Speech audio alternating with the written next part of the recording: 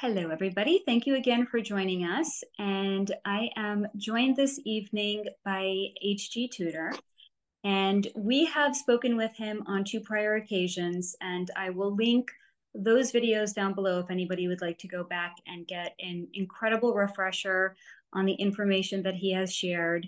But HG, can you take a moment and just introduce yourself to my audience, please? Certainly. Thank you for welcoming me back, Faye. My name is H.G. Tudor. That's not my real name, it's a pseudonym.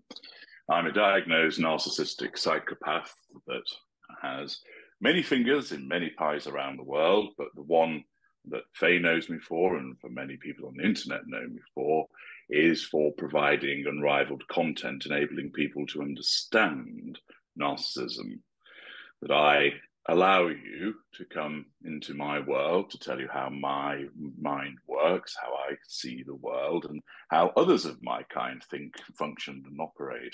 So not only is it a fascinating subject of itself, it provides very practical information to people to aid their understanding, which is all part of me extending my legacy. So I've written over 50 books on the subject. I've created thousands of videos and blog articles about the topic, which can be found on my YouTube channel, which is HG Tudor, knowing the Narcissist, the Ultra, and on my blog, Narcsite, NARCSITE.com. So there's a wealth of material there, along with the Knowledge Vault, which contains paid-for material as well. So I'm looking forward to sharing more of my insights today. Thank you. And I will be linking your website and all of your social media accounts down below as well for anybody that does want to check them out. I'm curious if you feel how you feel about sharing how you came to be so incredibly knowledgeable about the subject of narcissism. Well, I'm entirely comfortable with sharing my thoughts on that.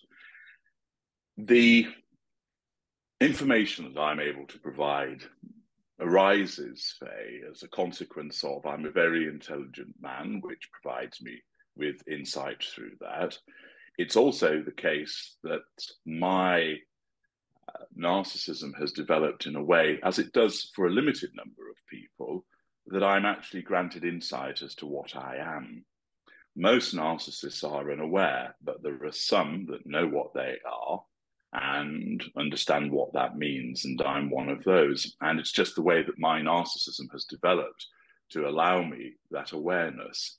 It's part of the evolution, I suppose. It's akin, why is it that certain people become better athletes than others? There's something intrinsic in the way that they have developed. Of course, there's training and diet and so forth, but at the end of the day, there are certain people who are superior footballers, for instance, to somebody else. They just have that innate talent. And I suppose one way of describing it is I have an innate talent for understanding what I am. Added to that, of course, is the fact that I've received observations and insight from medical professionals that I've interacted with throughout my life. And I have spent a lot of time around my kind. They are in my family. I have some in my friendship groups. I've worked with and against many of my kind. And I have a huge thirst for knowledge. I'm an inquisitive fellow, and therefore I've observed my kind at play, at rest, at work, etc. And I assimilate all of that information. And so I then reflect on that information that I've acquired, and that enabled me to disseminate it to people through the works that I mentioned in my opening introduction. So how many years ago did you receive your diagnosis as a narcissistic psychopath? It was in my 20s when I received that diagnosis. Prior to that, I had always had an understanding that I was different to other people. For as far back as I can remember, I have behaved differently to people. I have asked different questions. I have functioned in a separate way, for instance, to the way that my brother and sister did. That was the earliest where I realized that there was a difference, which didn't concern me in the slightest. And as time went on, I could see that I responded differently to scenarios compared to other people, and I had a different outlook on the world to other people. I also saw, for instance, because my mother is a narcissist, that there were things that she did that I also did, and saw the link between those two. And as I got older, a former girlfriend told me that she believed that I was both narcissist and psychopath. And as I mentioned many times before, I said, "Oh, that's very interesting. Tell me more," because there's no subject that I'm more interested in than myself. And so I listened, and some of the points that she made perfect sense to me. Naturally, I didn't give her the admission that she was seeking. I simply said, "Well, that's all very interesting. Thank you for sharing that. I must now be about other matters," and away I went.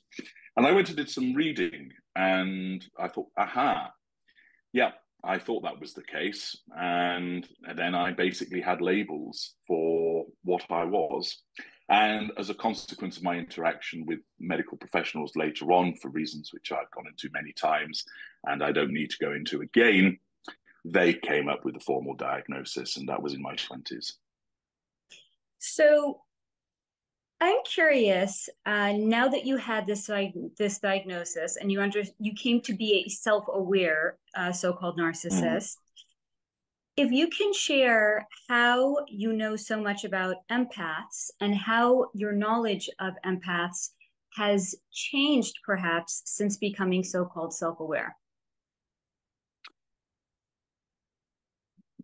Go and speak to a hunter and ask them about the elk or the moose, or a fisherman about the perch or the cod or the salmon that he catches. And he'll undoubtedly be able to tell you the best spots to find those prey. He'll be able to tell you the most effective way of catching them. He'll tell you when it's the best season to do so. He'll tell you about the things that make it easier to catch them. Perhaps there's particular foods that they're attracted to. They'll tell you about how you need to mask your smell and you must ensure that you stand downwind. They'll tell you about how you should approach the act of catching this individual. They'll understand the habitat of the creature and so on and so forth. Why? Because by understanding all of that, it makes them a much more effective hunter. And it's exactly the same for me. The reason that I know so much about empaths is that they are my prey. And in order to be an effective hunter and predator, one must ensure that you understand your prey inside out. To fail to do so is remiss. Accordingly, as part of where I observed, as I mentioned earlier on, Faye, observing those of my kind and the way that they behaved, I also observed empaths and how they behave, what they have done, how they function, what their weaknesses are, what their dynamic is with people. And I absorbed all of that. And of course, I've had many victims who are empaths, and each one is treated akin to putting them under the microscope. How do they respond to this? How do they respond to that? And one fine-tunes one's interactions with them. And therefore, I build up a huge bank of knowledge about my prey. So like the hunter, like the fisherman, they are my subject matter alongside the narcissists. And as a consequence of keen observance, so I watch, I listen, I absorb, and I create this huge bank of knowledge about them. So that's where the knowledge comes from. It's a process of years of involvement with these individuals, which is done in order to make me more effective at what I am. In terms of what I thought about them, in terms of awareness, well, in a sense, I've always been aware that I've been different. When I had the formal confirmation as to what I am, that didn't really make any difference about how I saw empaths. I already saw them in a particular view prior to that, and being confirmed as to what I was, that didn't alter that viewpoint. That's kind of chilling that you refer to it as hunting, but I also feel like it's rather apropos because for somebody that has been on the other receiving end of it, when you come to understand that you are actually involved with a narcissist, it can feel rather akin to being hunted. So I appreciate your candor in actually answering it that way. Precisely. Thank you for that. Can you also share how you experience personally for yourself your interaction with an empath and how that may differ from how you're going to be interacting or the experience that you have interacting with a so-called normal. The empath has an addiction to the narcissist, which makes them far more susceptible to being ensnared and kept ensnared compared to a normal. Narcissists pursue, either consciously or subconsciously, the prime aims, which is a person must be controlled, they must provide fuel, character traits, and residual benefits. Those four things can be provided by anybody that has a functioning heartbeat. So another narcissist can provide me with fuel. A normal can give me character traits. A narcissistic person who isn't a narcissist could provide me with some form of residual benefit. So all of the classifications of individuals that I use in this topic, namely empath, normal, narcissistic, and narcissist, can provide those prime aims. But it's a little bit like going to the supermarket and you have in front of you different types of orange. Some are larger and sweeter, some are smaller and more bitter, some present better value for money. And ultimately, the personal preference is one which suits your needs the best. So if you decide, well, I need an orange which is large, so I'm going to get lots of juice out of it, that is sweet tasting and doesn't cost me a lot of money, that is the type of orange that you're always going to go for. So similarly, for me, I need somebody that's easy to control, that provides lots of fuel, and has the capacity for character traits and residual benefits. And the classification of individual which matches that set of criteria is the empath. So the empath, because of their addiction, experiences what is called emotional thinking. Doesn't mean that they're hysterical. It simply means that logic goes out of the window and they, in a way, behave as if they are drunk, that their normal alerts and warning systems are temporarily taken offline as a consequence of this emotional thinking, that they don't see the red flags, or where they do, they don't act upon them. And this means that those individuals become far easier to draw in. At the end of the day, although I'm a superior type of narcissist, I still want to be able to get what I want swiftly, easily, and with a minimum of expenditure, because then that leaves me with time, asset, and resource to do other things and to ensnare other people. And it is a common theme amongst all narcissists that our narcissism effectively operates on an economy setting. So if you wanted a pint of milk, you could either go to the convenience store 500 yards from your apartment, or instead you could take a taxi to the airport, get on a plane, fly to the United Kingdom, get a taxi at the other end, go to Waitrose, pick up a pint of milk from there, and then do the journey in reverse. Which one are you going to do? You're going to go to the convenience store. So similarly, the narcissist wants the individual that's easiest to control, that will provide the most fuel, character traits, and residual benefits. Now,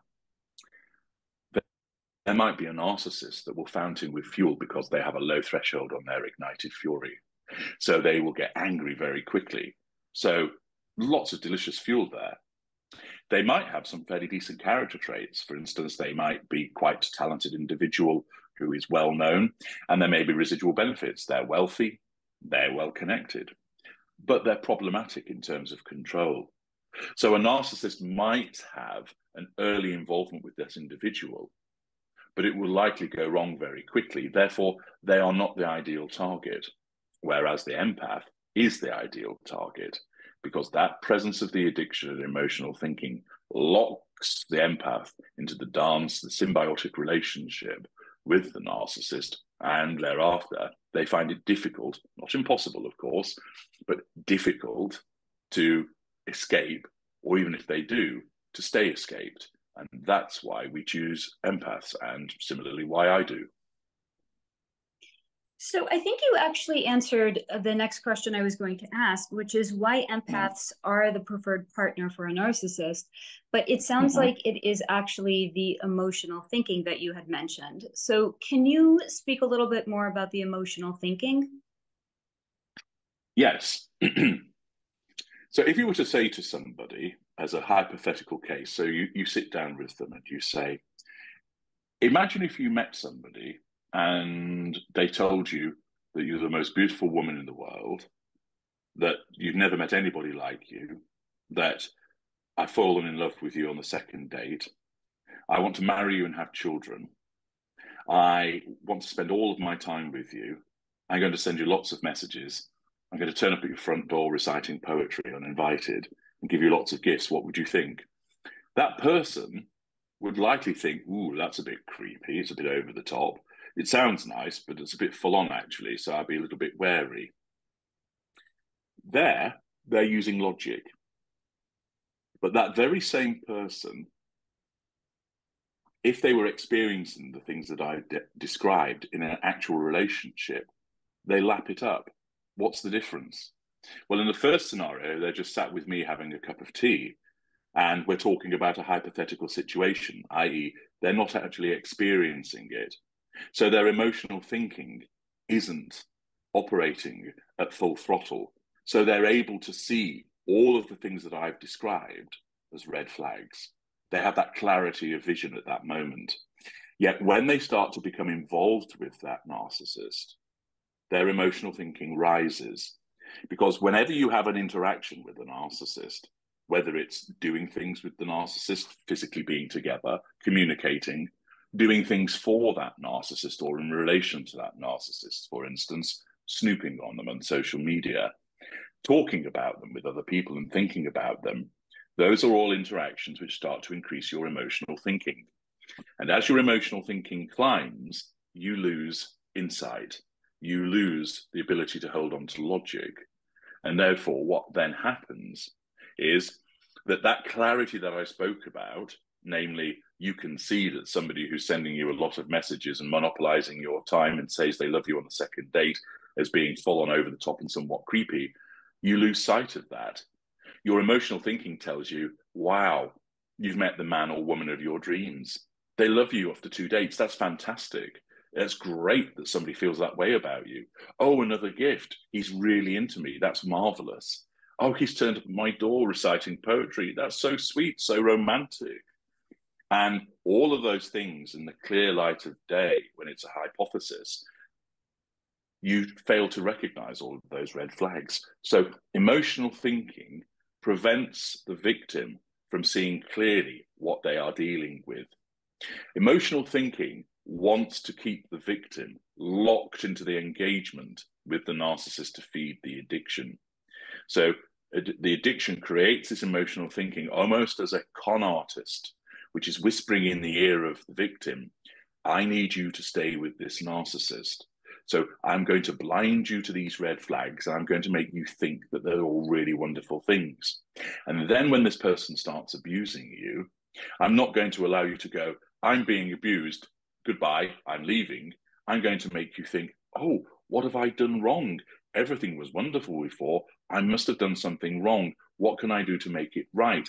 Oh, our relationship is having problems. Well, I love this person and they love me, so we're not going to walk away from it. Let's work through this and see what we can do. I'm going to love them even harder to try and resolve all of this. Maybe they're having difficulties because they're tired or they're stressed from work, and it prevents them from seeing often that they're being abused, or even if they recognize that, it prevents them from acting upon it. So emotional thinking is a very powerful and insidious weakness that empathic people experience. And invariably, it's that which can prove more difficult to deal with than the actual narcissists themselves. Because, of course, there are instances where the narcissist kicks you to the curb, runs off with somebody else, and isn't interested in you, and largely leaves you alone. And yet you're there obsessing. Why have they left me? Why are they with this person? Why did it go wrong? I want them back. What if that person gets the best of them? I know that he was horrible to me, but I think it was just a temporary thing. And that you find yourself dwelling on all of those thoughts and others. And even though you're no longer in the relationship with the narcissist, it feels like you are, because you continue to think about the narcissist on a regular basis. You get upset and angry and frustrated. You talk to your friends and family who are no doubt glazing over at yet another anecdote in relation to this person's behavior, which they've heard 10 times before. But you almost develop this obsession driven by emotional thinking. And that's one of the most important things that an empathic victim of a narcissist needs to be able to conquer. And for us, it's the most important facet of the dynamic, which enables us to ensnare empaths and keep them in place. So, what would you say is an essential thing that an empath can do to conquer, as you so eloquently put it, their emotional thinking? Is it one thing? Is it many things? Is it a set number of things to do in a certain particular order? What would you recommend? First of all, you need to know what it is that you're dealing with. So you need that confirmation that, for instance, you are dealing with a narcissist. Because so many people don't realize that's the case. Regularly, I see it, and you will see it, in the news about another person who's been subjected to coercive control. A person who, only yesterday, I created a video about an Irish lady whose partner, an Irish police officer, had basically said to her, while she was giving birth, "I've only come here to watch you bleed to death." And the midwife overheard this and sent him out of the delivery room. So that was fortunate the midwife heard that. And there was a whole article about his behaviors, which I broke down vis-a-vis the narcissistic dynamic to help people understand a real-life example. Narcissism wasn't mentioned at all. And this happens time and time again, that narcissism is not picked up on. So you need to understand that's what you're dealing with, because with that, as you know, comes a wealth of different understanding about what drives this person, why they think the way that they do, why they behave the way that they do, the distortion field through which they see the world. And anybody who has immersed themselves in my work and narcissism generally knows it's a fascinating and huge topic. And it really is like going down the rabbit hole in terms of, gosh, I never realized there was this whole thing in relation to this particular type of behavior. I just thought I was being abused, or he was a drunkard, or she was high maintenance, for instance. So the first thing is you need to understand what it is that you're dealing with and what that means. And naturally, accessing my work in relation to gaining all of that understanding will provide you with clarity. You then need to implement the first golden rule of freedom, which is once you know, you go, you get out and you stay out. The principle of go-so, as I've developed. And that means implementing a total no contact regime. If you do that, over time, your emotional thinking will drop down to the lowest level. Every single time you have an interaction with a narcissist, your emotional thinking will go back up. So I often talk about imagining a huge bathtub with 5 taps on it. And those 5 taps represent the arenas of interaction. And when you're with the narcissist, all of those 5 taps are on, they're flowing with emotional thinking, filling up that bathtub. And then you get realization as to what you're dealing with. So you pull out the plug, but you've got a huge bathtub that needs to drain, and that plug hole's not very big. But if those taps are still on, it's never going to drain away. So you need to be able to, one, know what you're dealing with to pull out the plug, and then you need to turn those taps off. Now, what can happen is some people turn the tap down but not off. They might turn it off and then it comes back on again. Thus, that level of emotional thinking, if you turned all of those taps off with a total no contact regime and allowed that bathtub to drain, it takes approximately 5 to 6 months for your emotional thinking to get down to the lowest level that it needs to. Of course, most people aren't able to achieve such a guillotine approach to this, and some of the taps stay on, some are off, they keep going on and off, the flow differs, and therefore that's why it can take longer. In order to conquer that emotional thinking, you must know what you're dealing with, and then you must implement a total no contact regime and stick to it and bring it down. And it means anything that's telling you to interact with the narcissist, for instance, I feel a compulsion to talk to my friend about him because it's the narcissist's birthday, that's emotional thinking trying to make you turn that tap back on or open it up wider. You must resist it. If you think, well, I'm feeling better about myself, I'm just going to have a little mooch around on the internet to see what he's up to, find out if there's trouble in paradise in his new relationship, that's emotional thinking. It's causing you to try and have an interaction. If you think that low down P of S, I'm going to go and give her the benefit of my thoughts about her. I'm going to go and tell her that I know she's a narcissist. So I'm going to go around there full of piss and vinegar and hammer on the door. That is your emotional thinking, corrupting your trait, your narcissistic trait of anger, to cause you to go around and confront. What do? You have just entered an arena of interaction. You have increased your emotional thinking again. And so anything, this is in a way a litmus test, anything that causes you to consider interacting with the narcissist can only be emotional thinking, because logic says this: stay away from the narcissist. You don't need to be having any involvement. The only narcissist you should ever have any involvement with is me, because I'm the voice of the logic and the clarity that you require.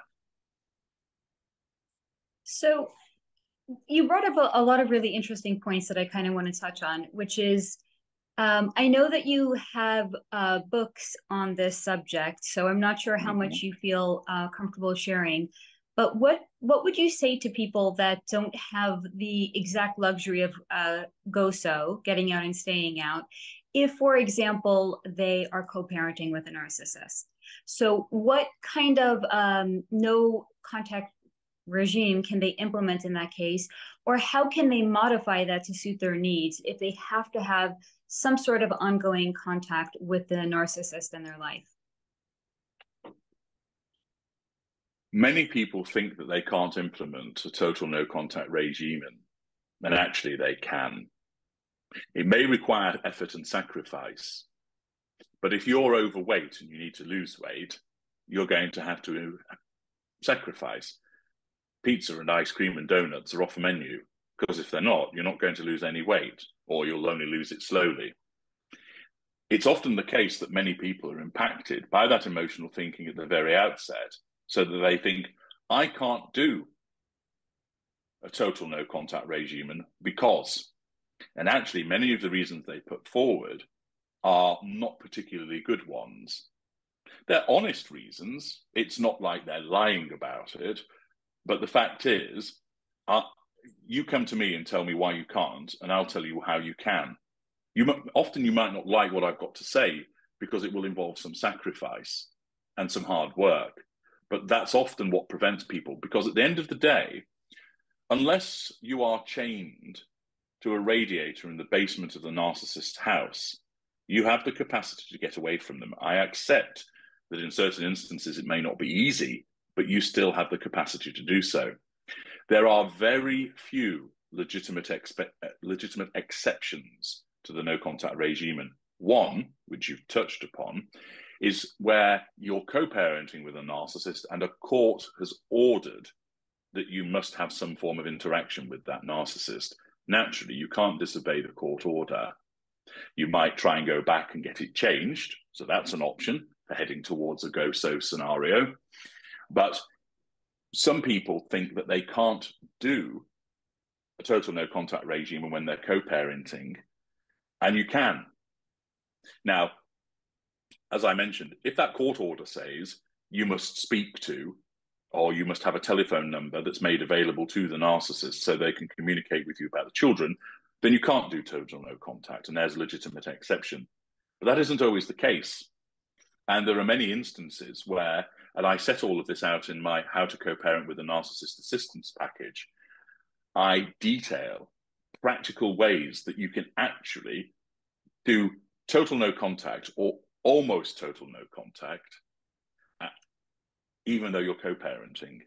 And there's lots of practical tips in there that many people might not have been aware of or didn't think they could implement, which helps them get to that position. The starting point should always be, I must achieve total no contact, because if you do that, you're not going to be abused any longer. you're going to get your emotional thinking down faster. So that's the Holy Grail. That's what you must aim for. Not, oh, well, I'll kind of do low contact or pop. No, the starting point should be strive for the ultimate outcome. And you'll be surprised that it's more achievable than you may think.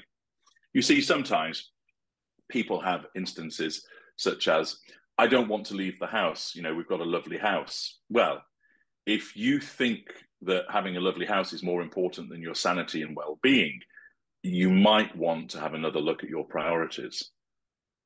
If, for instance, somebody says, well, I haven't got anywhere to go, of course it's advantageous to have somewhere to go to, but have you really made the effort to find out? And in some instances where you're particularly in danger, you get out with the clothes on your back and you go and stay in a hotel, or you sofa surf, or hell, you go and stay in a tent or whatever.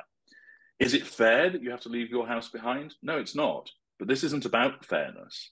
It's about effectiveness. It's about doing what's needed to ensure, because if you remain in that house with the narcissist because you think, I don't want to give up the house, you're going to be tormented. You're going to continue to be abused. You're putting yourself in the firing line.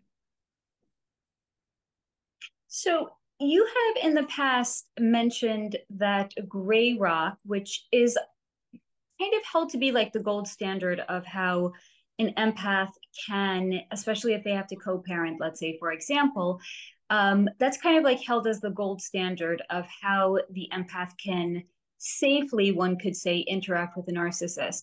However, I have heard you say that it is not effective in any means. So can you speak a little bit more about that? Certainly, Faye. Grey rock is one of those things which is almost an excuse. It gives people an excuse to have some form of interaction. So rather than choose what ostensibly might be a harder option, but the more effective one of total no contact, their emotional thinking tells them, oh, I can't do that, so I'll do grey rock instead. But grey rock doesn't work. Here's why. The idea is that you stay away from us. If you do grey rock, you're having some form of interaction with us. All right, it may not be as much as it once was, so that is an improvement, but you're still having an interaction with us, which means we can still abuse you. So you're not getting away from the problem. Secondly, the idea with grey rock is not to provide much of a reaction to the narcissist, because, as you know from my work, we require fuel, which is basically your emotional response provoked by us. The fact is, you provide fuel in lots of different ways. And because you're not made out of stone, even if you decide, well, I'm not going to reply to the narcissist, you can't help but respond through your body language, your facial expression, the look in your eyes, for instance, which gives us fuel. So we say something particularly cutting and nasty to you. Once upon a time, you would go, why are you being horrible to me? That's an awful thing to say. Why are you doing this? Now you've learned, I'm not going to say that. But believe me, your eyes will show the hurt. You can't control that. Your facial expression will give you away. You might shrink away from the narcissist with your body language. You've just given us fuel, and that's what we want. So you're not actually curing the problem. Furthermore, it goes back to the point that I mentioned earlier on about emotional thinking. You're still interacting with a narcissist, which means you're going to increase your emotional thinking and keep it at a too high a level. So grey rock, although it's better than nothing, admittedly, it's not that much better, because the point of no contact is remove yourself from the abuse. Grey rock doesn't do that. Don't provide fuel to the narcissist. Grey rock doesn't do that. Get your emotional thinking down. Grey rock doesn't do that. Reduce the likelihood of being hoovered by staying off the narcissist's radar. Grey rock doesn't do that. In the scheme of things, as I say, it's better than nothing, but it's not that much better. And instead of using that as an excuse, and what happens is, because you're still having those ongoing interactions and your emotional thinking is high, eventually your dedication to this grey rock regime falls to one side, because you get sucked back in. That irrepressible force of the emotional thinking takes over, and your resolve to maintain grey rock falls by the wayside. Whereas you stand a much better chance of keeping a total no contact regime in place because your emotional thinking is falling rather than staying at the same level or increasing as it would do under grey rock. So I also just want to mention, for anyone who is not familiar with this term grey rock, it's essentially where the victim of the narcissist is to make themselves as interesting as a grey rock, which is not very interesting at all. It's single answers. It's just kind of like how you would maybe refer to this one's wife as beige, making yourself beige. No flavor, no color, no nothing. But HG has done a fantastic job of explaining why that does not, in fact, actually work. Now, to go back, a moment ago, you had mentioned, and you have this really great series that you do on an ongoing basis, as you had mentioned, where you'll kind of go to stories that are playing out in the world.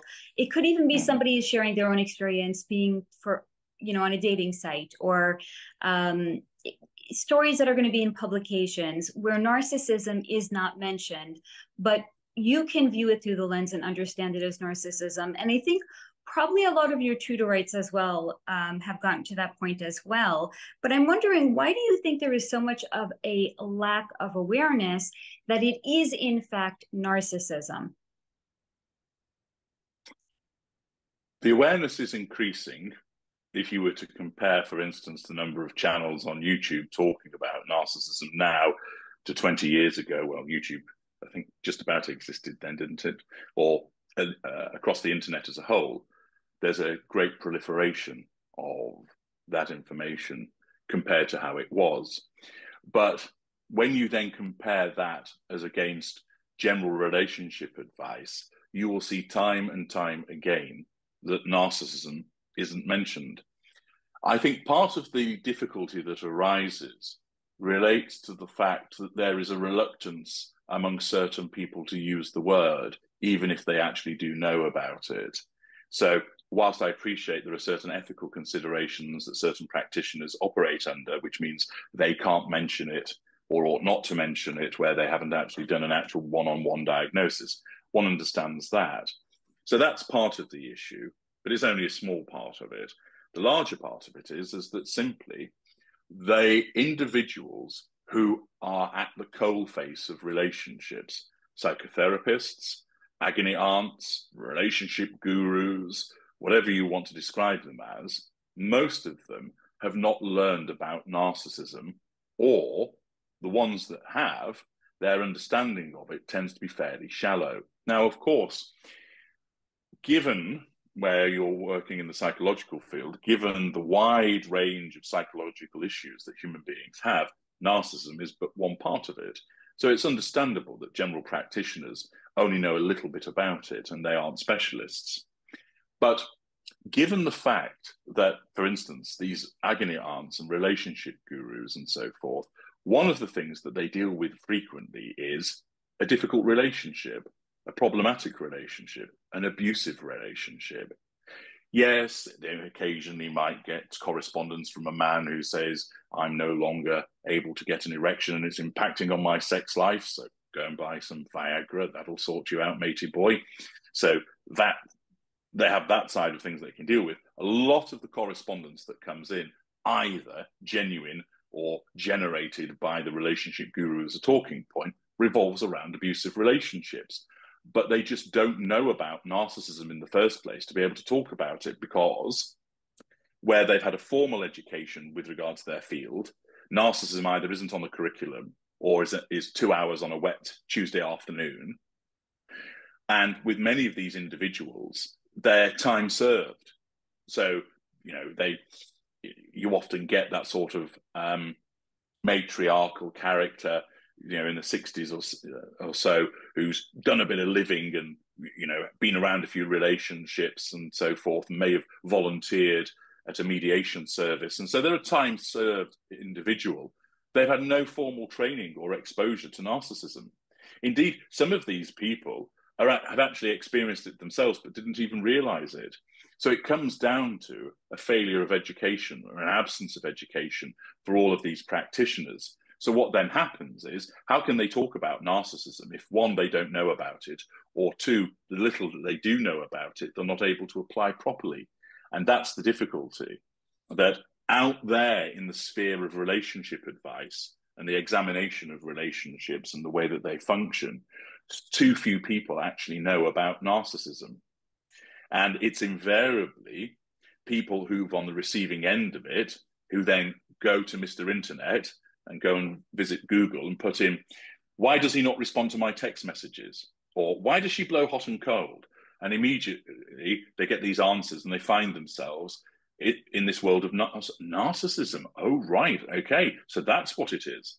And they come across my work or provided by other individuals, and they drink deep at the well of knowledge. And so they become greater experts in it than these so-called advisors, because the advisors simply haven't been exposed to the knowledge of what it is.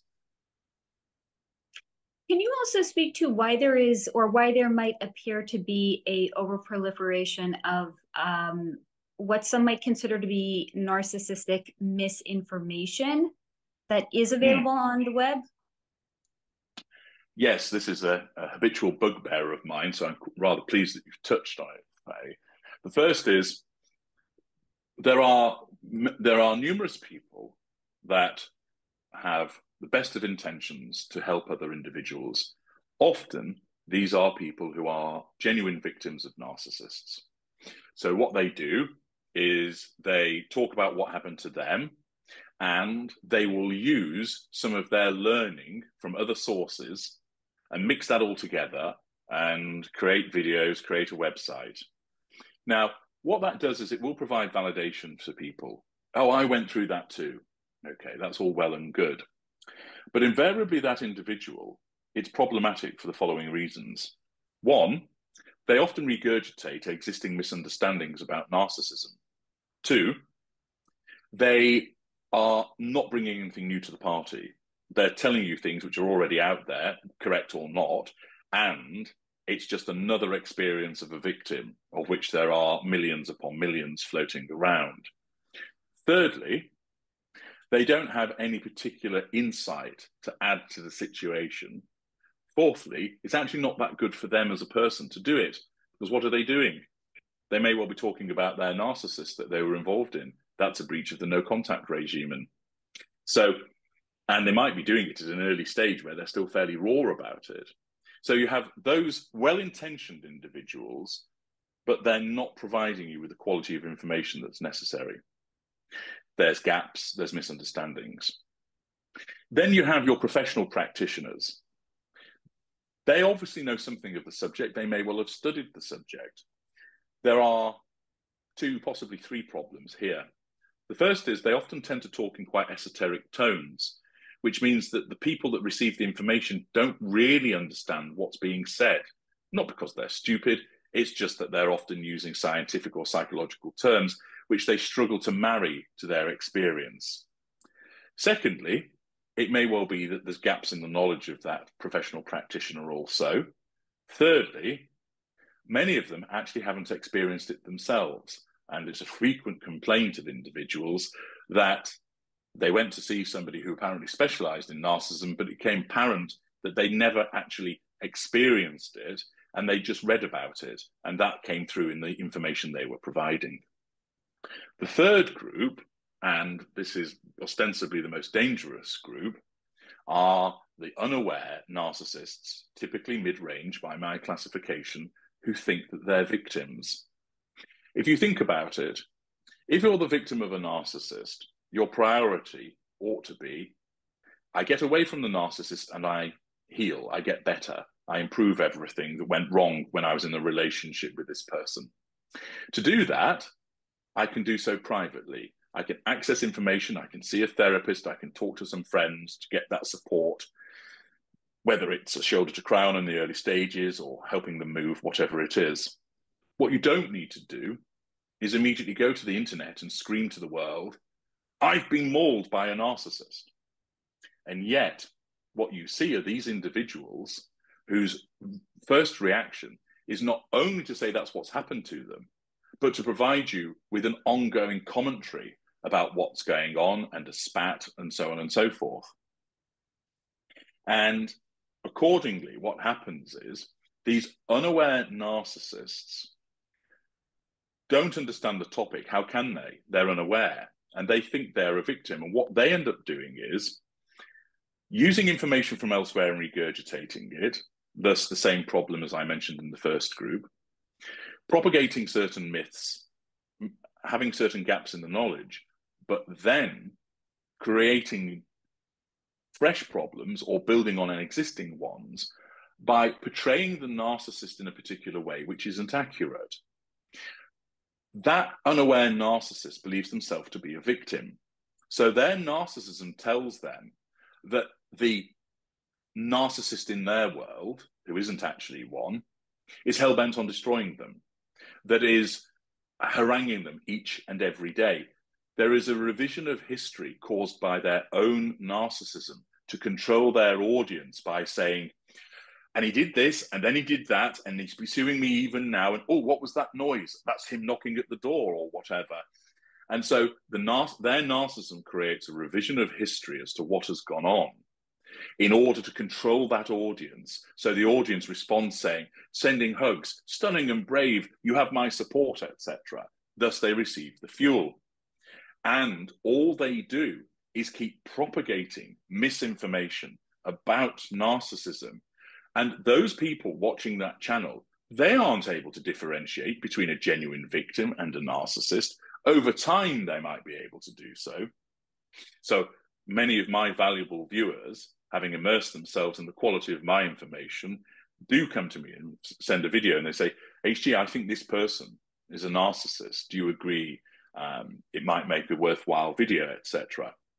And so there are, of course, videos out there which show a genuine situation between a narcissist and a victim, and it's been posted by the victim as part of their seeking to warn others, etc. But you also have channels that are run by individuals who believe that they're helping other people. And of course, mid-range narcissists ostensibly believe that they're kind, pleasant, empathic people, and that they're the victim of this awful individual. Because when that victim escaped them, their narcissism tells them, that person, you did everything for them, and they cheated on you, and they left you, and they've been abusing you. So the narcissist wants that fuel. So they go scrambling to create a platform on YouTube or on Facebook or on Instagram where they share all of this information. And all you're getting is the warped perspective of an unaware mid-range narcissist. I'm honest about what I am. That's why I use the pseudonym. So it enables me to tell you, this is precisely the way that I behave. These are the things that my kind do. And I can tell you all of this because you don't know who I am.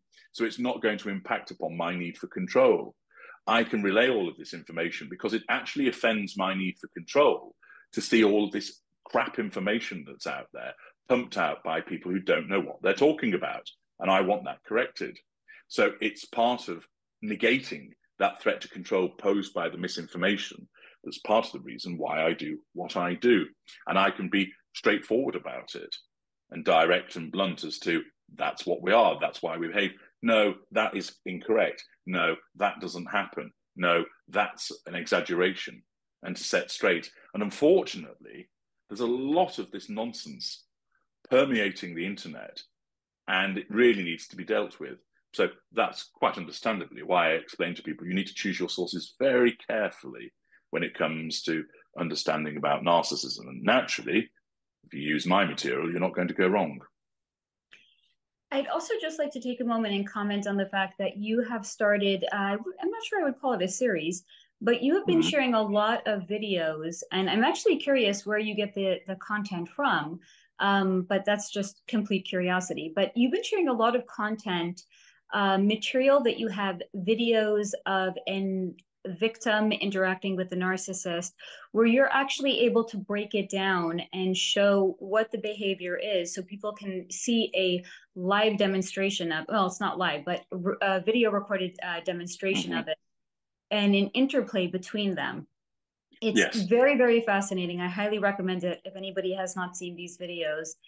It is, I mean, I think second to your Gabby Petito series, which And maybe also the Tinder swindler, because that was also so informative and so illuminating to understand the dynamic between the victim and the narcissist. But to have the ability to see it like that and have somebody break it down is so incredible. And is this material that is actually submitted to you from the victims where they want to get your professional assessment? Where are you coming across this material from? Oh, Faye, I make mention to my valuable viewers that if there's a topic they'd like me to cover, then they can email me and suggest topics, and many, many people do. So they might send me a news article showing something that's gone on where they think, I believe that's a narcissist, that might make a useful example for you to talk about, HG. Naturally, some of the material I find myself. And when it comes to the videos, again, some people send them in, and I have one particular viewer and reader of my work who has sort of made it a bit of a side mission for herself to hunt down these videos from the internet and then offer them to me to say, I think this is a good example. And this person, excuse me, has a very good understanding of my work. So she's particularly adept at finding examples of, let's say, a lower mid-ranger in action, or here's some examples of hoovers. So having understood my work, she is then able to go and look on the internet and go, aha, not only do I recognize that's likely to be a narcissist, but it shows this facet of the dynamic. So she's very useful in that regard and sends that to me saying, I think it shows this, HG. Do you agree? So naturally it goes through my assessment as to whether it cuts the mustard as an example. So that's where, so the series is Watch the Narcissist in Action. And a number of the videos that appear in that have come via her seeking out these excellent examples. So other people do contribute, but the bulk of them have come from that particular individual. And she's able to sniff out these videos because she understands my work so well. So she's an absolute star in that respect in providing that material, and then I can use it. Because I don't really have the time to go around looking for this. I am reliant upon people offering recommendations. Of course, I read a number of newspapers. I take my news from lots of different sources. So I will come across articles myself and I think, oh, that's a good example of a narcissist, so I'll use that. But I also encourage people to send me articles and videos of it in action so that I can then use that for, of course, the person has put it out there on the internet to begin with. So it's not like you're showing something that's private. They've already put it out there. The only thing that I don't want people to send me is videos created by other people about the topic. I haven't got the time or the interest.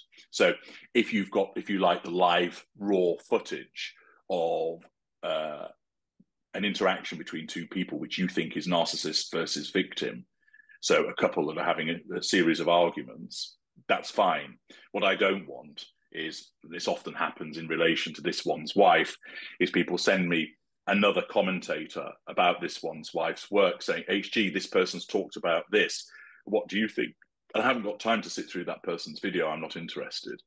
But if you find some raw footage on the internet that you think demonstrates an interaction between narcissist and victim, maybe even between narcissist and narcissist, then send the video to me and I'll take a look. And I always welcome that new material. So first and foremost, a big thank you to this wonderful viewer that you have that's submitting all of this fantastic material to you. Mm-hmm. She's a national treasure, second only to you, of course, but that she's finding all of this and giving it to you is so helpful for people to actually see it. Really, it's very informative.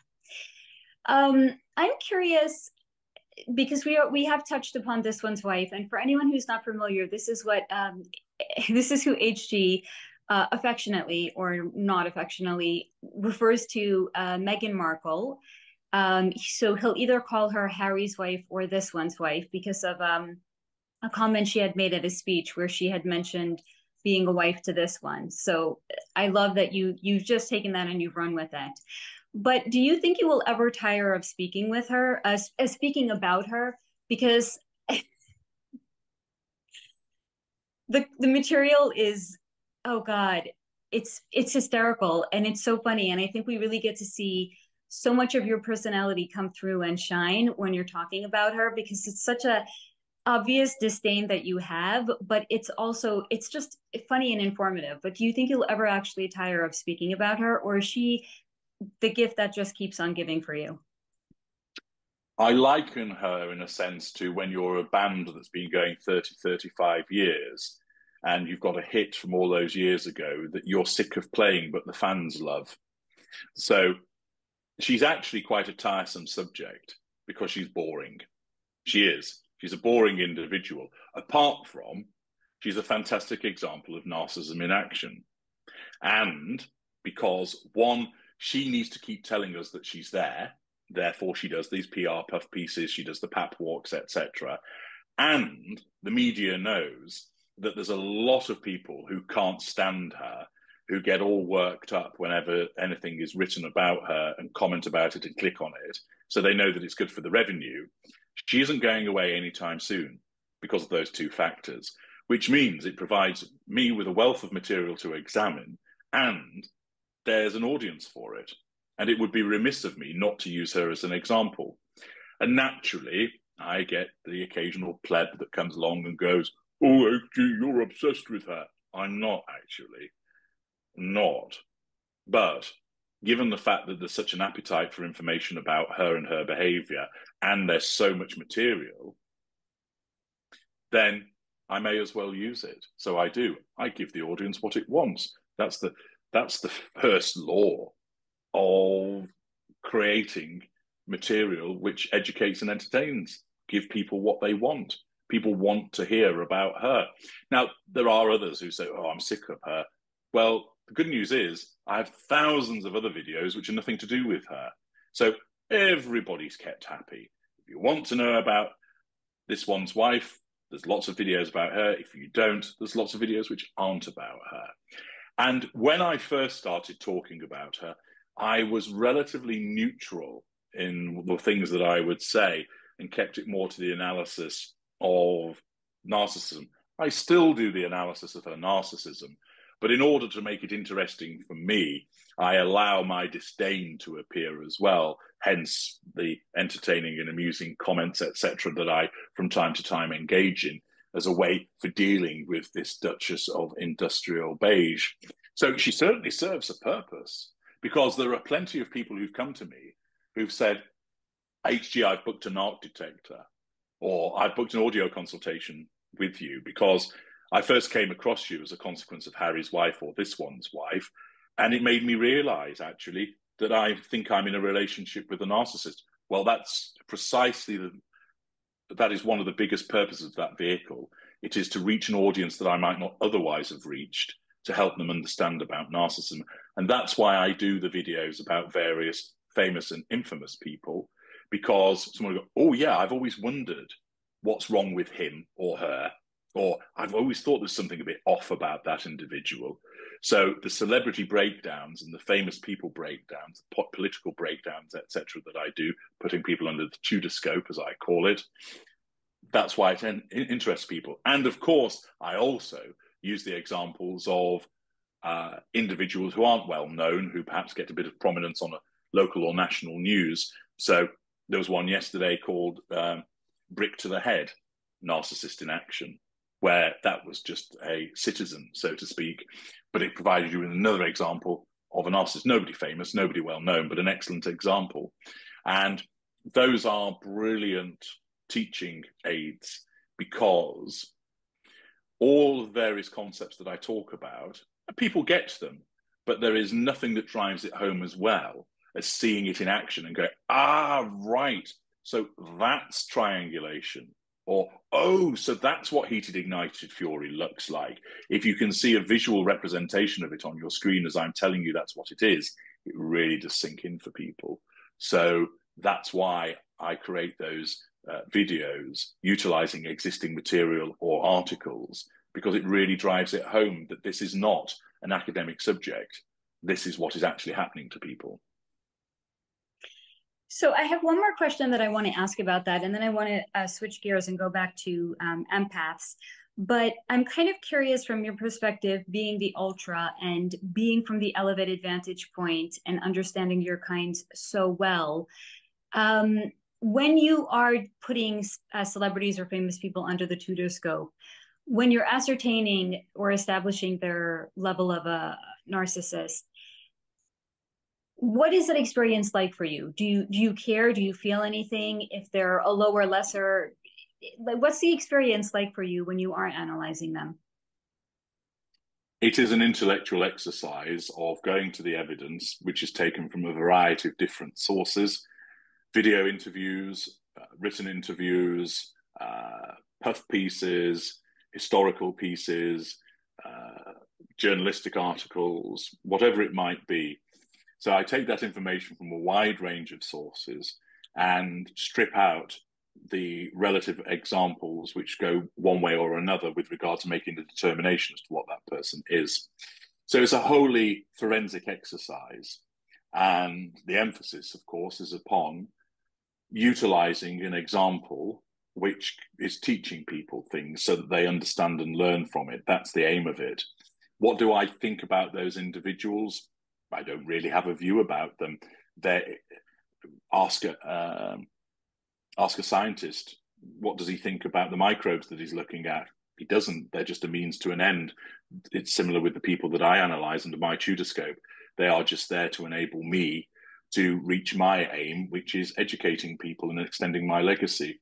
So I don't think to myself, Christ, he's an odious individual, isn't he? Or, oh, what an absolute sweetie she is. None of those thoughts go through my head. It's all geared to, what does this mean? What does this show? Does this serve the purpose of making a particular point about an aspect of their personality, which goes towards showing emotional empathy or an absence of thereof, and so on and so forth? So it's a purely forensic exercise. That objectivity, that cold analysis, is what makes it so much, is why my work's superior, because I have that detachment. I don't have favor for that individual. Even if it was somebody, for instance, an individual whose work I might regularly watch or engage in, that isn't going to color my analysis of them. There's no bias included in it because it's about the examination. That's what matters. At the end of the day, I don't care if somebody's work that I read is a psychopath or a narcissist, makes no difference to me.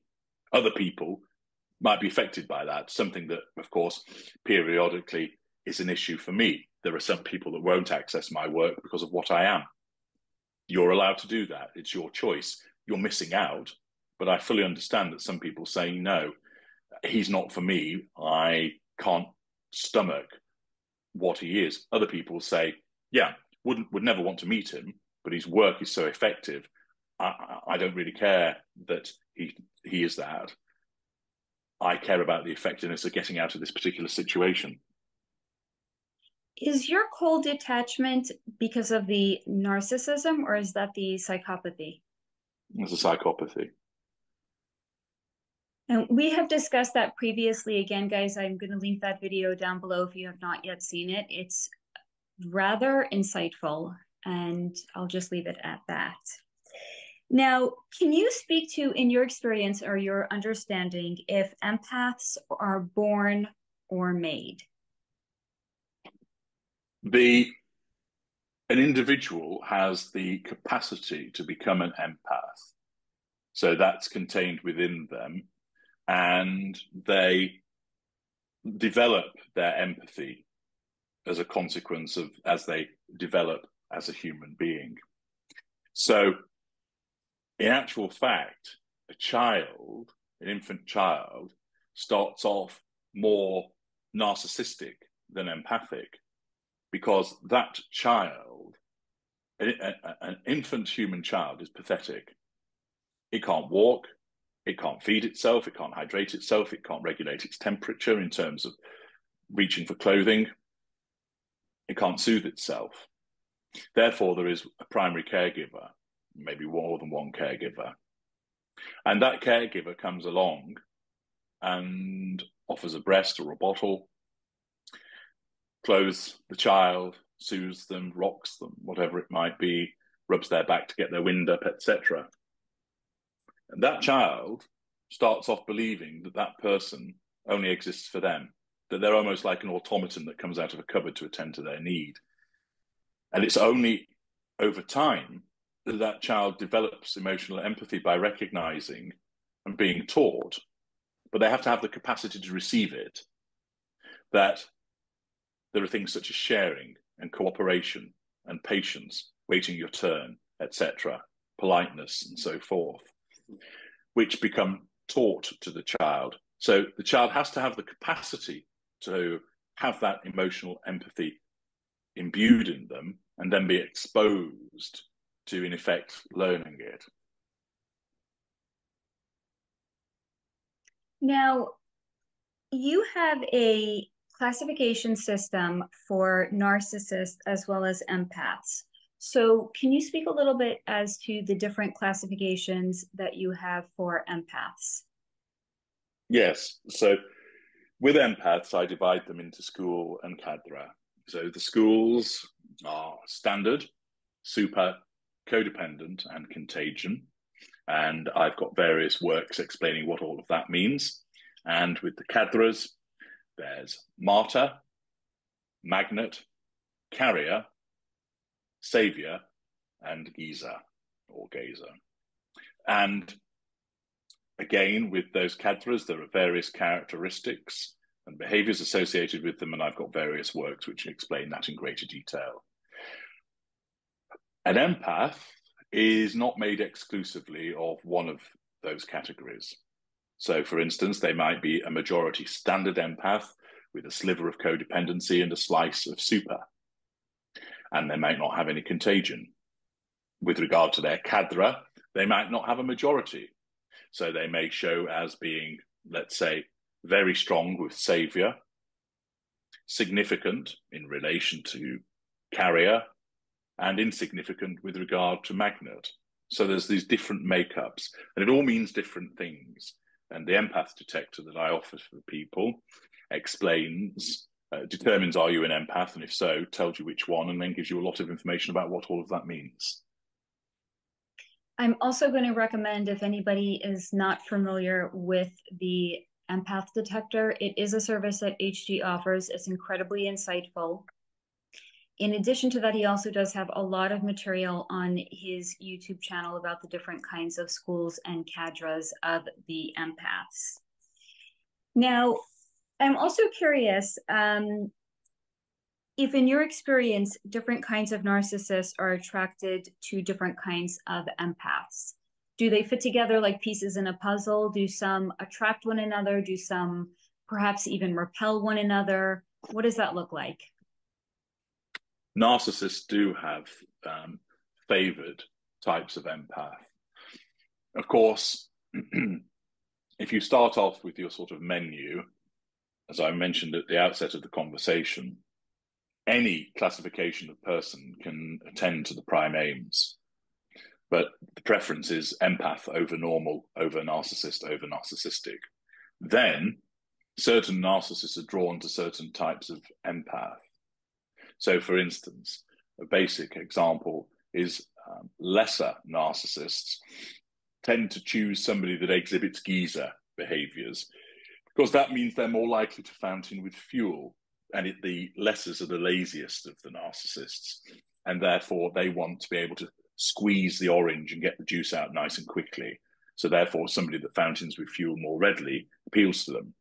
Mid-range narcissists like savior types, because not only are mid-rangers generally more passive-aggressive and cowardly, and therefore they want somebody that rides into battle on their behalf, which a savior empath will do, but they can also harness that savior empath to make them look good by causing them to do good works on their behalf.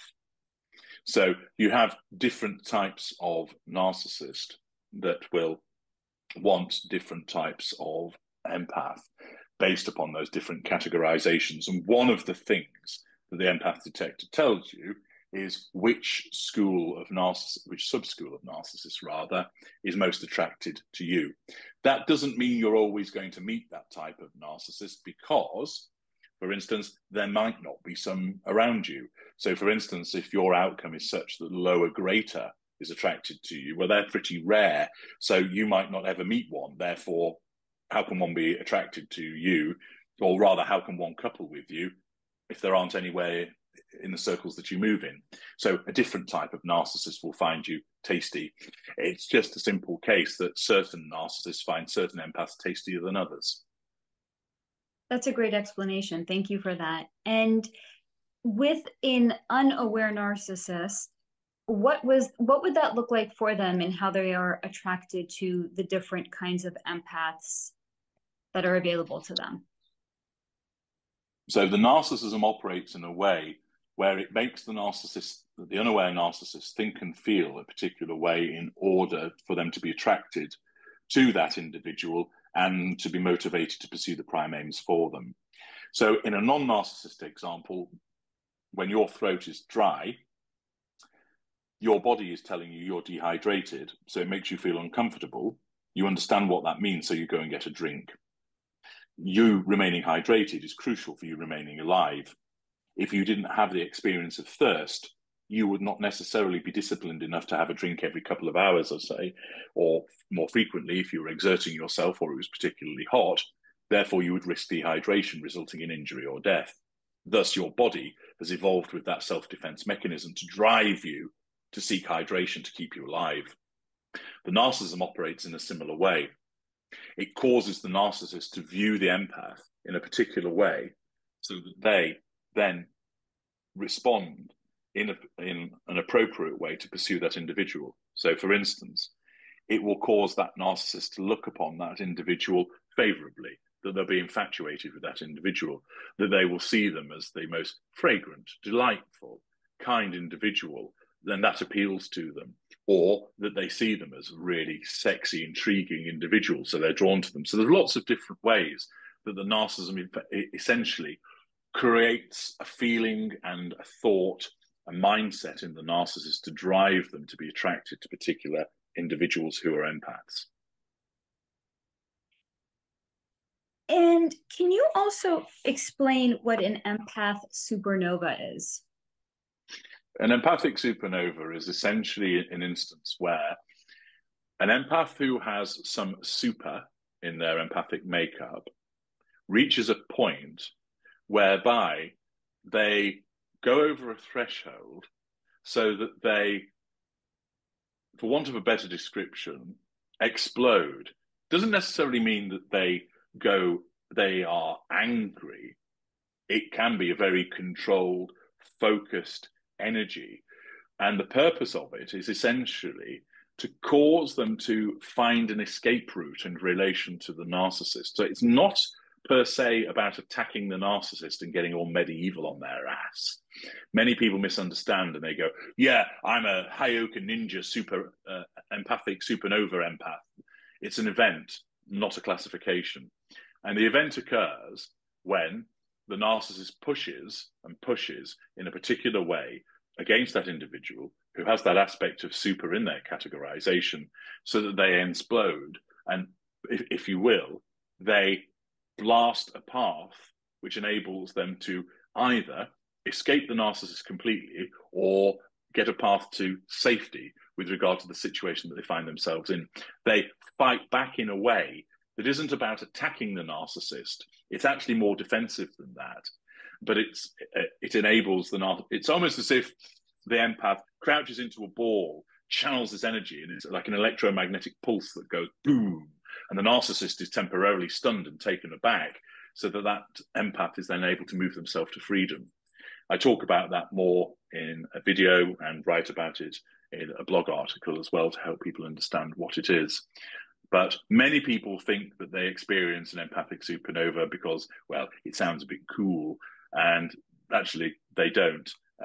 What they invariably, their response is more of what's called a cliff fight back, which is where you're backed into a corner and you have no choice but to suddenly go boom. And I've got another video, which is cliff fight back versus empathic supernova, to help people understand the difference between the two. I'm gonna have to check that out. That is definitely a video I have not seen, and I don't know how that's okay. Look through the cracks because that sounds fantastic. But you said that's only will occur with somebody that has super in their classification. So would Yeah, that be, you're saying that might be an empath that actually gets away on their own and they're not necessarily disengaged from? correct. So it might be that they find themselves in a particular situation and the empathic supernova allows them to sort of blast back the narcissist so that they escape from that situation, that they reach a particular resolution. In other instances, it's the thing that drives them to escape from the narcissist completely. Interesting. Okay, thank you for that. Now, I am curious, in your experience, how an empath can protect themselves against your kind. The simplest answer to that is access my work. It's about one, as I mentioned earlier, recognize you're dealing with a narcissist, understand what that means, implement no contact and stick to it. Those are the essential planks of how you protect yourself. Moving forward, to avoid getting caught again, you need to ensure that you've lowered your emotional thinking, which means a number of months of staying away from known narcissists. Stay away from the hunting grounds as set out in my book, Sitting Target, so you reduce the risk of you being caught again. And at this point, you will have reduced your emotional thinking to a low level that you see everything in pin sharp crikey vision, that you're able to observe individuals without the distraction of emotional thinking. So in a way, you've sobered up. You also need to have learned what the red flags are, the black flags are, the early warning detector that I provide in the knowledge vault, so that now, with a clear head and unimpaired vision, you know what to look for and you'll pay notice to it as well. So when you're in the ensnarement, the way you protect yourself is know what you're dealing with, then implement your no contact regime and get yourself out, keep yourself out, lower your emotional thinking. Once you've done that and stayed away, make sure that you're not going anywhere where you might get dragged back in by a narcissist whilst your emotional thinking comes down. Learn what are the signs of the narcissist. Understand what are the calling signs, the calling cards of the narcissist. And then moving forward, you can implement that knowledge with low emotional thinking so that immediately you'll go, hang on a second, this man I'm dating, something's not right here. I'm seeing lots of red flags. I'm backing off. You spot the red flags and you act on them. Hitherto, you either wouldn't know what to look for, or if you did, you wouldn't pay any attention to them. Now, you understand what you need to look for, and you have that clarity of vision.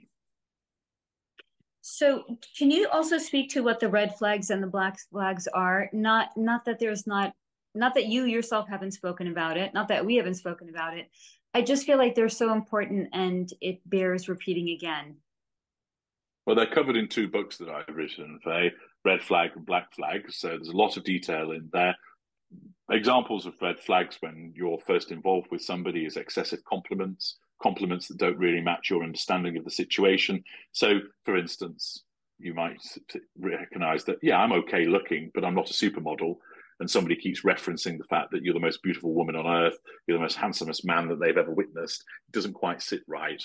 Somebody who wants to spend a lot of time with you from the very off, someone that wants to spend a lot of time with you where they're causing you to sacrifice existing commitments that you've had. So let's say you would go to chess club once a week, they start badgering you for you not to go. And that's a red flag. An individual who badmouths their exes a lot, an individual who is buying you gifts repeatedly, but it's not your birthday and it's not Christmas. They don't know you. Why are they doing that? Well, in effect, they're grooming you. Many people, of course, look at it and think, oh, they're just being nice. Everybody likes to receive a gift. But this person's only just met you and there's no special occasions that they ought to be sharing with you. So again, that's a red flag. Other red flags are, for instance, an individual where they're rather vague about things that you've asked about them, that they can't really give you any detail. That's odd, that they're either being evasive or what you're asking them about, they've perhaps told you a lie and therefore they've given you a superficial answer and there's no depth to it. Hence, they have to be evasive through vagueness. So one needs to watch out for that. Sudden flarings of temper that might come out of nowhere. you might be dealing with a less evolved narcissist. That's something to look for. An individual that doesn't talk well about their family, that also is a red flag. An individual who allows you to pay for everything or wants to pay for everything, those are red flags. Remember, someone might exhibit one or two red flags. That doesn't mean they're a narcissist. So you might go on a date with somebody who opens the car door for you, is always asking you if you're all right, always allows you to go through the door first, is opening those doors for you, is excessively polite. That's a red flag. But if you don't see any other, you're just dealing with somebody who's excessively polite and they're not a narcissist. So you've got to remember, you need to see quite a number of these red flags. And also, if you see this person sort of 2 or 3 times, are they popping up, these red flags or different red flags on these occasions that you're seeing them? Because everybody can have a bad day where they might actually exhibit certain behaviors which you think, oh, yeah. So you can't make a determination just off one interaction that you're dealing with a narcissist. You need to look for, are there a number of red flags, and am I seeing them with regularity? So an individual who wanted to spend all day with you on Sunday, but lets you get on with your life Monday, Tuesday, Wednesday, Thursday, then sees you on Friday, that's not somebody monopolizing your time. But someone who's speaking to you every evening for 3 or 4 hours on the telephone, fun as it might be, they're monopolizing your time. There's a red flag. How much do you feel like boundaries also come into play in the exchange between an empath and a narcissist? Is it that the empath is not perhaps enforcing boundaries, or is not recognizing that their boundaries may in fact be trampled? And what are some things they can do to fortify their own personal boundaries? Because I feel like, one of the things you were just saying is where the narcissist is monopolizing your time, maybe spending hours on the phone with you, that's kind of like a lack of boundary recognition. That's right. Narcissists don't have boundary recognition, and empaths are notoriously rubbish at enforcing boundaries. Thus, narcissists will trample all over them. So the point is, it is pointless trying to enforce a boundary with the narcissist because the narcissist won't recognize it. The only boundary you should enforce is no contact. So saying to a narcissist, I'm not going to talk to you tonight, will result in that narcissist being, their control is threatened. Now, if you're in the golden period, the narcissist might do sufficient that what they won't do is just go, oh, all right then, I'll go on. I need to talk to you tonight. There's something I need to say to you. Or, well, I really miss you if I don't speak to you. And you think, we've only been seeing each other 2 weeks. How can you really miss me? But the point is that the narcissist won't accept what you say. They'll push to talk to you that evening. They might make you feel a bit guilty. Oh, I'm feeling a bit low, actually, so I really needed to talk to you tonight. So that impacts upon, that's a manipulation through guilt. So the difficulty you've got is that when you try and enforce a boundary with the narcissist won't accept it. So it's rather pointless to try and do so. Also, of course, when you try and enforce a boundary with the narcissist, what are you doing? You're continuing to have an interaction with them, which, if you're at the point of no contact, that's a breach. So with what empaths are better working on is the enforcement of boundaries with non-narcissists, because some empaths, rather, not all, tend to be a bit of a pushover in dealing with non-narcissists as well. And where they can actually get some improvement is learning about the enforcement of boundaries with non-narcissists. Because, of course, non-narcissists can also take advantage of people because they'll have an intrinsic selfishness about them, even though they're not narcissists themselves. So the point is, don't bother trying to enforce boundaries with narcissists. The only one that you should impose is no contact. And then for the rest of the time, if you want to do some work in relation to boundaries, then that's fine. You can do so in relation to non-narcissists, and that will actually improve aspects of your life. Thank you for that explanation. And do you feel there's a certain amount of time that a empath should or could date somebody before they're going to have an adequate representation if they're in fact dating a narcissist? Or sometimes if you just know, you could be 2 weeks in, you just know, you go so. Or are there certain maybe like time periods they could stay to get a greater understanding of who they're dealing with? There's no set time period, because if one was to say you need a minimum of 5 dates, you could actually find plenty of red flags by date 2, and then you're putting yourself in danger by going on the 3rd, the 4th, the 5th date, not in terms of being attacked, but rather in danger that your emotional thinking rises so high that the window of opportunity for you to evade this individual slams shut and you're drawn in. So the point is, one wouldn't say that there's a set period of time that you would look to. It's about, you might see lots of red flags on a first date. That can happen. And then you think, right, I'm going to run a mile. Sometimes it might be the 4th or 5th date before they start to come out, at which point you then run a mile. So there's no set time period. And would you strongly discourage people from starting an intimate relationship too soon for those reasons as well? Because that can definitely increase your emotional thinking. Absolutely. It is common, of course, when the narcissist has mauled you and disengaged you and left you sprawled in the dirt and you're upset, to think, well, the best way of getting over somebody is to get under somebody new. But of course, that you're highly at risk of walking into the arms of another narcissist. Reason for this: you're an empathic individual, which means you're susceptible to narcissists. 2, narcissists want to be with you because you're an empathic target, so they'll sniff you out, so to speak.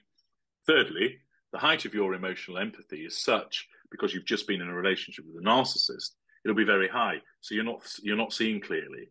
So it means when that narcissist does come along, you are unlikely to pick up on them being a narcissist, even though you've been reading about narcissism. And I've seen it happen with many people who have not done as I've told them to do, and they've gone into a relationship fairly soon after the demise of the one with the relationship, only for them to come back months later and go, I should have listened to you, HG. You were right. Well, experience creates a cost for them, but at least they've realized the second time, perhaps then they will listen and implement what they need to do. When your relationship has ended with the narcissist, whether you escaped or whether you were disengaged from, you need roughly a 6-month period of staying away from dating, so that you don't run the risk of meeting somebody else who might be a narcissist and reducing your emotional thinking. Of course, people, their emotional thinking tells them, oh, get out there and find somebody who'll take your mind off the guy that you've just, where the relationship's gone wrong. It'll take your mind off the woman that you were lamenting the loss of. Yeah, but you're very vulnerable and at risk of walking into the arms of another narcissist, so don't do it. That is probably the best advice. Seriously. I think that's the best advice anybody can receive and implement into their life when ending a relationship, whether it's with a narcissist or a non-narcissist. Give yourself a lot of breathing room. Now, there's something I actually neglected to ask you earlier on, so I do just want to backtrack on that. And I'm kind of curious because you are a self-aware narcissist. So when you're in a relationship with somebody, does that tend to look the same as it would for other narcissists because you have that level of awareness? So are you going to have a disengagement period as well? Is there going to be a devaluation period? Or can you temper or change the way you are in a relationship because you have that level of awareness? There will always be a devaluation. Disengagement may occur if one of the triggers occurs. But the peculiarity of it is that when a new relationship starts, we're imbued with the expectation that this time it's going to work, that this person is different from all the rest. And of course, when it goes wrong, it's because of their failings, not because of mine. So then, because I tire of them, they enter devaluation. So people often ask, well, given that you know what you are, surely you can stop yourself. Well, no, I don't want to stop myself. I enjoy doing what I do. It's my peculiarity of that form of enjoyment. So when I first meet this person, I don't set out thinking, I'm going to make this person's life hell at the outset. I think this is an interesting, desirable person. let's see where it goes to. But invariably, they'll do something that lets me down, and thus the devaluation occurs. That's the nature of the dynamic. And I might temper, for example, the forms of manipulation that are utilized. But of course, the manipulations still remain. The games have to be played. That's the nature of the dynamic that I have with people, whether it's romantic or otherwise. Thank you for that honest answer. Mm-hmm. You're welcome. I'm curious if there's anything else that you would like to share with my audience. Is there anything else I would like to share?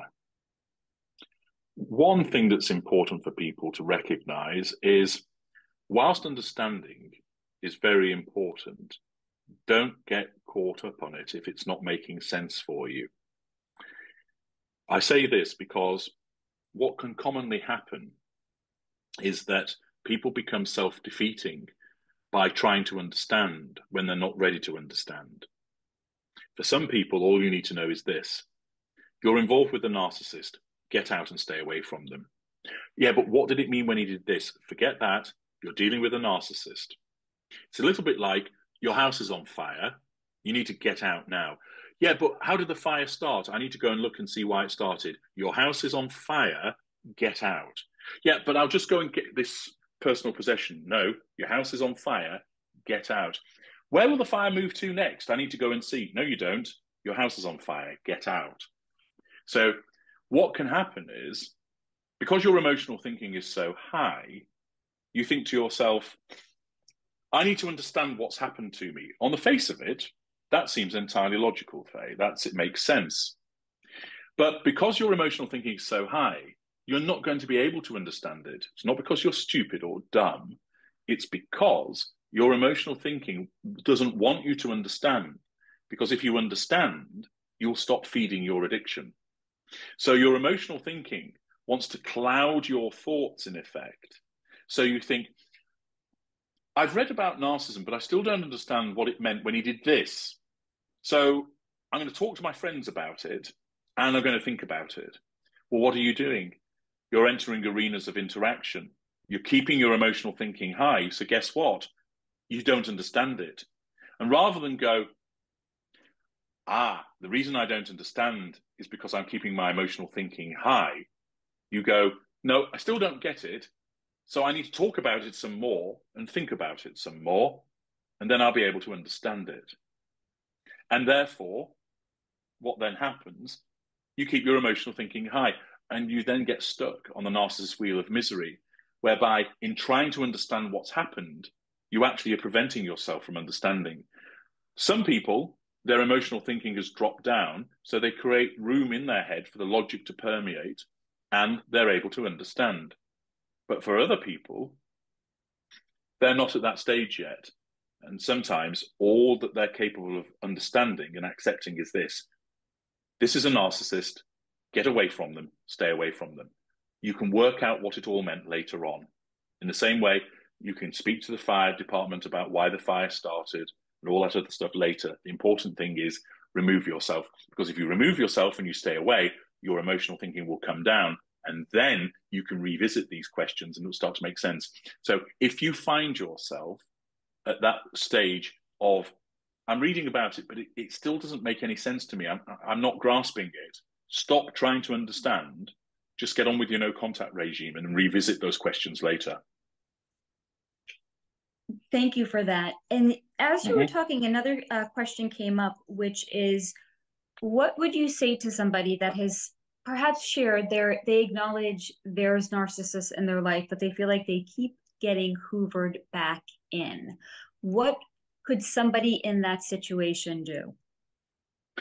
Well, they need to look at why they haven't put in place a no contact regime, and they need to analyze what regime they put in place and see the weaknesses in it. So the best thing they could do is speak to me, and I could give them their objective analysis and say, here's where you're going wrong, this is what you need. So it's a little bit like coming along and saying, there are these problems with my house, can you survey it and tell me what the problems are, so then I know what I need to do? So often it's helpful to get a third party who understands the subject, i.e. me, to analyze what you've been doing and to tell you where you've been going wrong and then tell you what you need to do to correct it so that you're not going to get hoovered any longer. Hmm. Can you share with us what it's like being what it is like being the ultra? Marvelous. The ability to know oneself and to sit in the rarefied stratosphere, looking down on everything else, being able to see the patterns in people's behaviors, to be able to anticipate what they're going to do next, to be able to play the games. It's all entertaining and keeps the boredom at bay. I don't experience sadness. I don't experience loneliness. I am an effective individual. So having that level of knowledge and the abilities which enables me to go to some very interesting places, do some extremely interesting things, much of which I can't talk about, then it's great to be me, quite simply. So you said you don't experience sadness or loneliness. Do you experience happiness? No. So would you say that your temperament is more even, more balanced?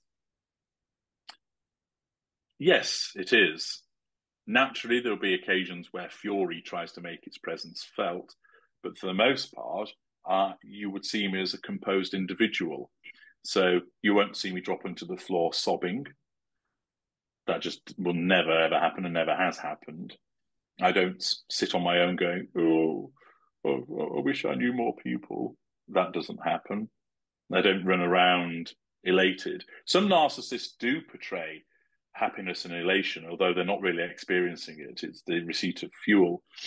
But I'm not an individual that's given to outpourings of emotion, even where it's manufactured. That's not the way that I function.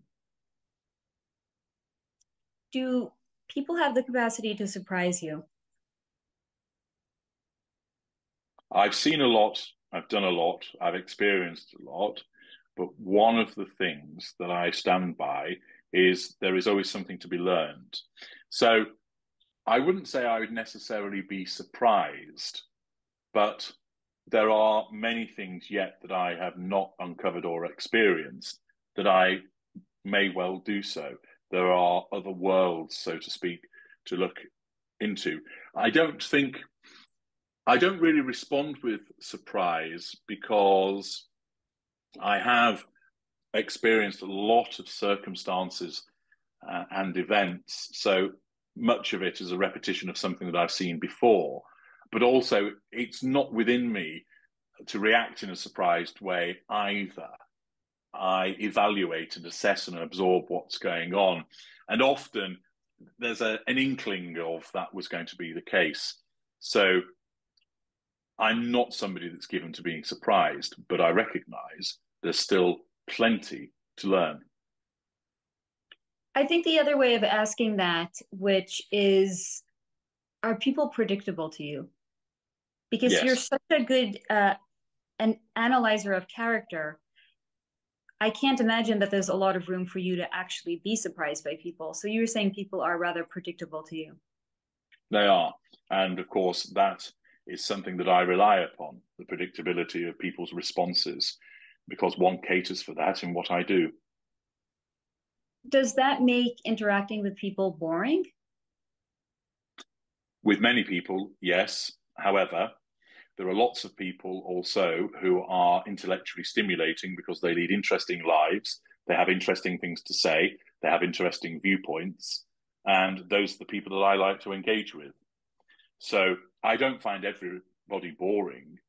For instance, I've got friends from when I was a child who are still my friends. Granted, I don't interact with them every single day, but I remain friends with them because they serve a purpose to me, but also I find them interesting individuals. So when we meet up, they've got interesting things to tell me about what they've been doing lately, where they've been to. They'll have interesting viewpoints on the world. And it's that intellectual stimulation that's very important to me. That answered the next question, which is, do you have friends? You just answered that. I do. Of course, they're non-intimate secondary sources in my fuel matrix. but I would refer to them as my friends. Because if I was going around saying, I'm off to see my non-intimate secondary sources to somebody, they go, what the hell is he talking about? What an odd bod. So, yeah.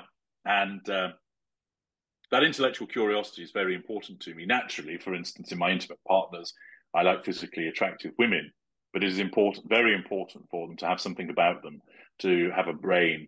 I was only reading this morning over breakfast that Sharon Stone has a T-shirt which says that brains are the new tits, and I think perhaps it would scan better if she wrote brains are the new boobs. But the fact is, she's right in that having somebody that's got something about them, a curiosity for the world, an appetite for information.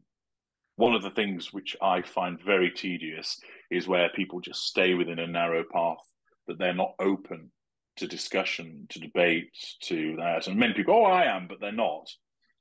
Because most people are creatures of habit. And also, the world is losing its ability to critically assess information because people are becoming intellectually lazier. We are heading towards the idiocracy, as prophesied in the film of that name. But that's a topic for another day. It sounds like you identify as a sapiosexual, where a mental stimulation is incredibly important to you. It is, but also I enjoy the act of sex in the sense of it provides me with fuel. I have nerve endings like anybody else, and I'm a rather sexual being.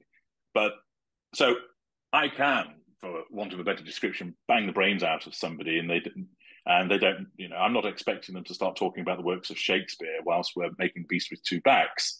However, if there's going to be any degree of longevity in that relationship, if that individual doesn't have much to say for themselves, it's, a one-night stand and that's it. Because thereafter, I would just be tempted to chop their head off because I find them so boring. So there has to be that intellectual stimulation that goes with it. I like interesting people because that provides me with character trait acquisition. Not only does it keep boredom at bay, but it enables me to learn from people, which then makes me all the more effective. I can't do everything. So what I can is I can do much more through other people by hearing about their experience. So, for instance, I have a friend who works in the defense industry in one particular country. The information I get from him is very useful in terms of what I do professionally, but it was also interesting of itself. I have another friend who's a restaurateur. His experiences and the people that he deals with are interesting anecdotes to listen to and provide me with the basis of information that I can use.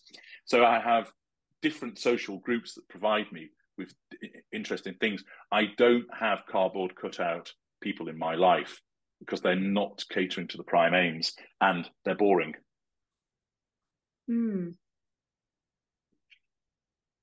You are incredibly prolific with the content that you produce, and we've actually discussed this in the past.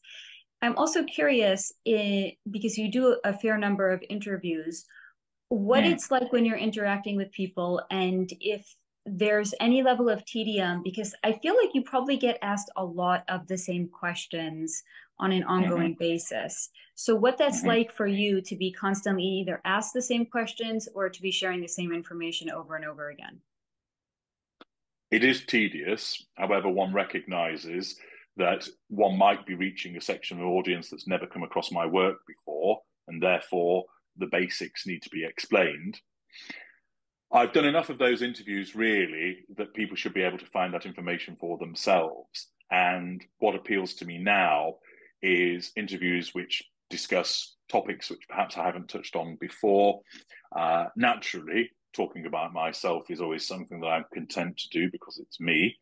And there are instances where I get asked very similar questions and it is dull for me.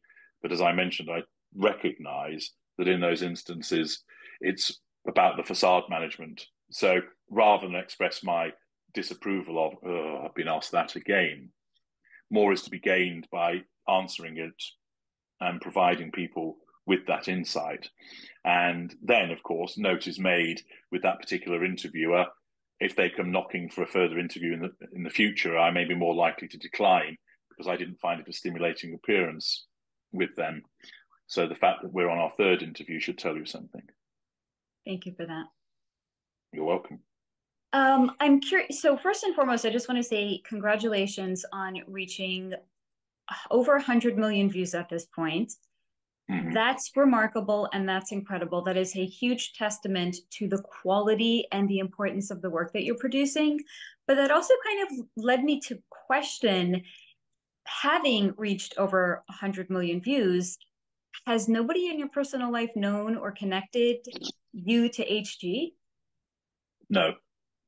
The reason being is that I am able to keep those worlds separate, and the chances of many of them coming across, although I'm well known within the world of narcissism, I'm not well known within the world as H.G. Tudor.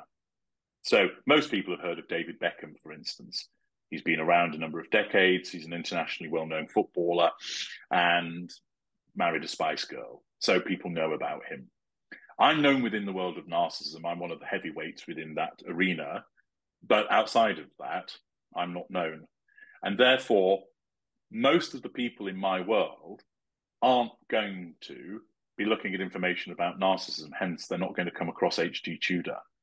There may well have been former intimate partners of mine who've perhaps realized what they were subjected to and have gone looking around and have come across it.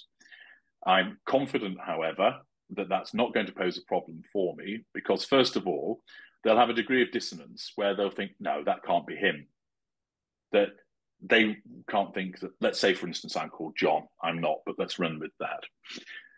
They wouldn't think to themselves, is that John with a YouTube channel? It just wouldn't stack up for them because what they would know me for doesn't sit at all with running a YouTube channel. So there'd almost be this, no, that can't be him.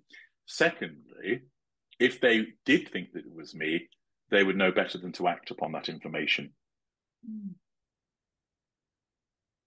So the prospects of people marrying the two up are very slim indeed. And where it might have occurred, those that may have put two and two together, they're not stupid enough to do anything about it. Do your siblings know that you have this, that you are HG? No. Wow, so you really kept your personal life separate. Yeah, well, I don't live with my siblings. I just see them from time to time. So it's not like they're going to know that I do all of this. That is remarkable. It's not like I have H.G. Tudor books lying around. Or even if I did, they might go, who's that? And I go, oh, this is a brilliant author. You might want to read him. HG, as always, it is a pleasure to speak with you. I really enjoy hearing your perspective. You are a wealth of information. I really cannot emphasize enough the importance of your work to people. And for anybody that is watching this, please check out HG's work. I'm going to be linking all of his information down below. Do yourself a favor, get yourself a birthday present, book a consultation with HG. It will be life-changing for you. Thank you for that endorsement, Faye. You're incredible. I mean, you're just such a wealth of information. And every time we speak, I feel like I get so much more out of these conversations and out of these discourses. And thank you for being so incredibly kind and gracious with sharing your time with me and with my audience. And I would love to speak with you again because seriously, every time we talk, I feel like I get something new out of this. And I'm just so curious about everything that you have to share. So thank you again for being so gracious with your time. Not a problem. And seriously, guys, check out, I'm going to link all of HG's information down below. Please check him out. Do yourself a favor. Subscribe to his channel if you are not already subscribed. And I look forward to speaking with you again, HG. Likewise. Thank you, Faye. Thank you.